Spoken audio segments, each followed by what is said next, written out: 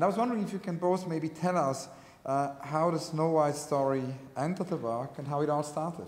You started to develop a connection between your mom and Snow White. Yeah.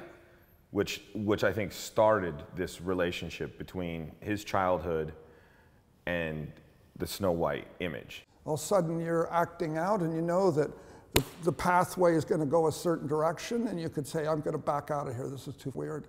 On the other hand, you keep going because that weirdness is going to maybe really, something's going to happen here and you're going to make it something that counts.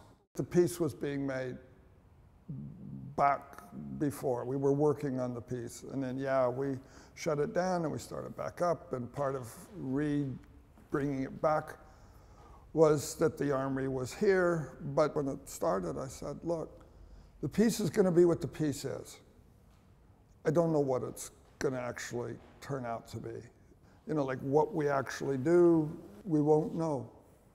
And I knew back then that the subject probably would cross lines of what? I don't know, violence, sexuality, because it was going to talk about all that.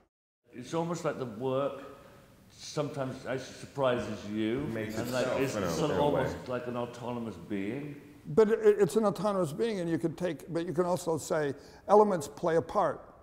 Like elements outside of our control play a part.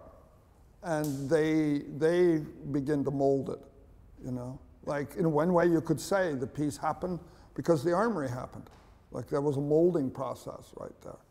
The video, you know, in that room with those 8 screens in there will be crazy. I mean, it's going to be an environment that's probably like no other one.